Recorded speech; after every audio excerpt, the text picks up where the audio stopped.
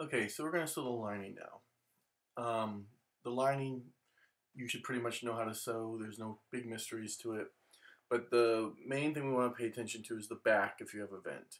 Okay, so on one of the back panels, it doesn't matter which one, the right or left side, I'm going to mark the true center back. Okay, remember we added that 1-inch action pleat, all right, to it. So this right here is I'm using pins. I'm putting through my pattern and my fabric layer to mark the true center back. And you can see the pleat, how it expands 1 inch and then away, starting at the top, and then it blends in towards the waist. I'm going to flip it over and I can see where my pins are. That's my real center back.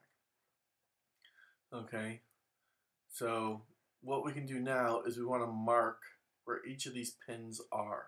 Okay, we'll use some chalk. I'm just going to mark each pin right underneath the pin as best I can.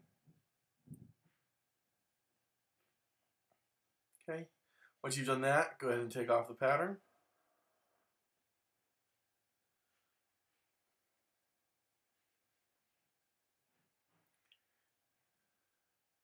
And now what I'm going to do is I'm going to baste in.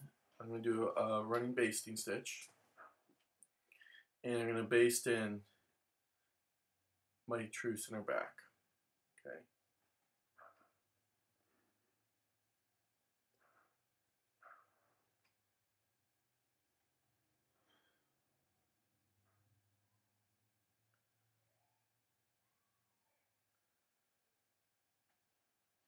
There we go. Now for a quick overview to see how the pleat works. Remember, if you have a pleat, one side of your backlining pattern is notched out and the other is not. So the notched out side will sew against the side of the jacket that has the vent folded back. All right, and then the other side of the lining sews to the side that doesn't have the vent folded back, like so. All right. So a lot of times before I sew these, I like to lay them out to make sure I sew the correct side, because you have a left and right side. And I'm putting pins in to my lining now. And notice I'm just the side with the pin head, the lining side where you can see the pin head, that's the right side of the lining fabric. All right. Now, for when you're sewing your lining, make sure you stay stitch your necklines and your armholes, okay? And do that to all your lining, okay? Stay stitch necklines and armholes.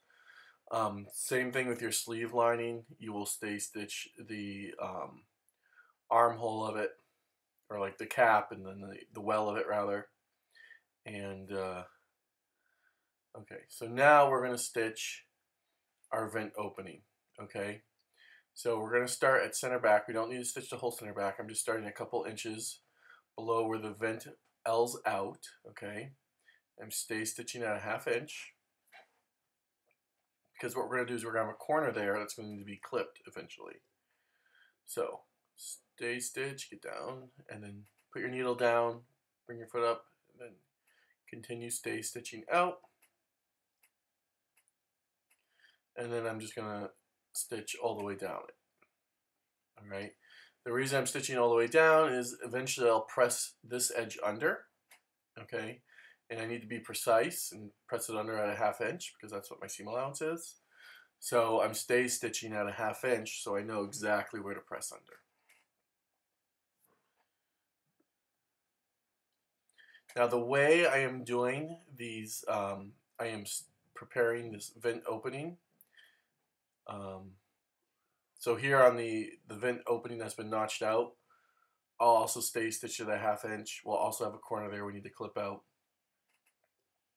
So we're going to stay stitch that and then stitch down like we did on the other one. What I was saying is the way we're preparing these vent openings, we're going to do the same thing on the jacket sleeve if you have a vent there.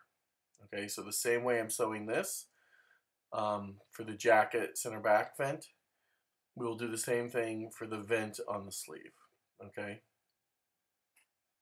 so there's no difference at all. It's just a smaller vent and it's in the sleeve. I'm telling you this because there's not going to be a video of how to do the vent sleeve on the jacket. Or how to do the vent on the jacket sleeve lining, because you do it the exact same way I'm doing it here. Okay, and then I'm just stay stitching a little bit at center back here just to mark exactly where my half inch is. So see where those two cross points are? It's basically where my seam allowances intersect. I'm lining those up. And right where those intersect, that's where I'll stop stitching. So I will not stitch past that into the seam allowance.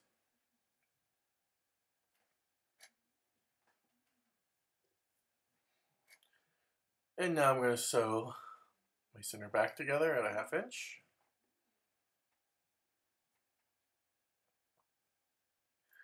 And this is actually part of the pleat now, the action pleat.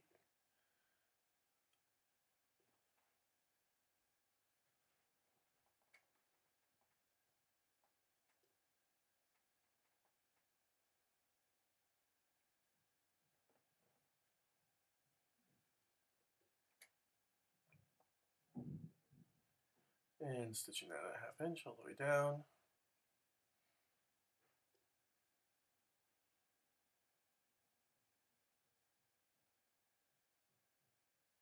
Remember to stop right at that point where the vent that goes out, L's out, and the vent that notches in connect. Do not stitch past it.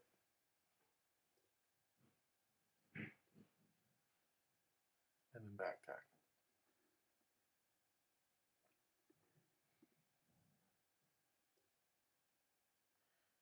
Okay. And then go ahead and stitch with a large basting stitch the true center back. That's why we basted it, so we can see it. Okay, this will come out eventually, but we're just stitching this so we can press the pleat to one side accurately. And then stop.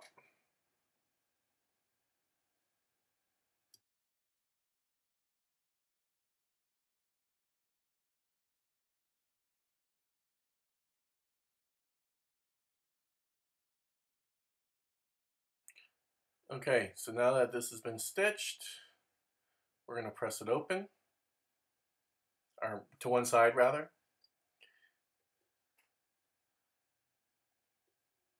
Again, that's why we did a larger basting stitch to mark center back, and then we use that large stitch on the machine as well to stitch it together there where we basted, so that we can press it accurately.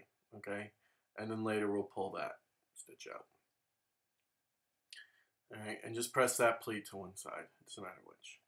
Okay, so again, it's very important to remember to stay stitch your armholes and your neckline, and then at the vent, you know, the side that L's out, the side notches in, do all the stay stitching there in those places. And on the sleeve vent, you'll treat it just like the jacket vent. Okay, and make sure on your sleeve that you stay stitch your sleeve cap and the well of it.